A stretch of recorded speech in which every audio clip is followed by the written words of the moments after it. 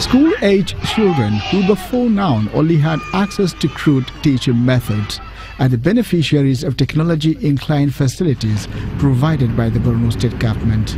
With state-of-the-art structures, modern equipment and furniture, highly motivated teachers and equally enthusiastic pupils, Borno is set to take its pride of place.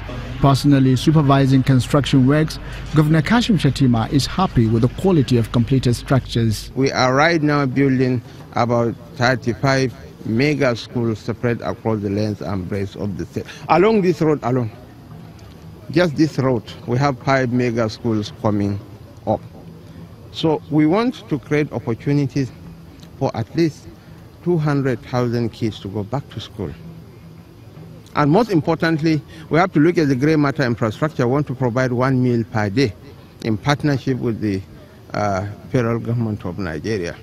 While there is the will, there is always the way. We are determined, in spite of whatever challenges we have, to add value to our people. Some of the schools are built with the over 52,000 children who are now orphans as a result of insurgency in the state.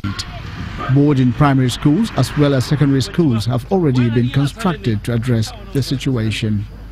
Back in the displaced people's camp, the children are excited when they learn about the new schools built especially for them. I'm very excited because we are no longer going to live inside the old classes. We are now going to live inside an AC classroom, and it looks beautiful. So I'm happy for that, and I pray that God will continue to guide and protect our governor. Many residents of the state are convinced that only education is capable of liberating Borno from the setback it has suffered on account of insurgency. He built a modern facilities in all the affected secondary schools, including those that are not affected, because most of the structures have become obsolete, some are old.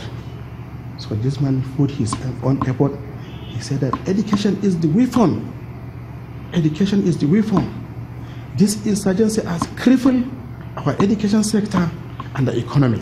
The giant leaps achieved in the education sector by the state government and the renewed thirst for Western education by the children appears to be a mockery of the ideology of the Boko Haram sect.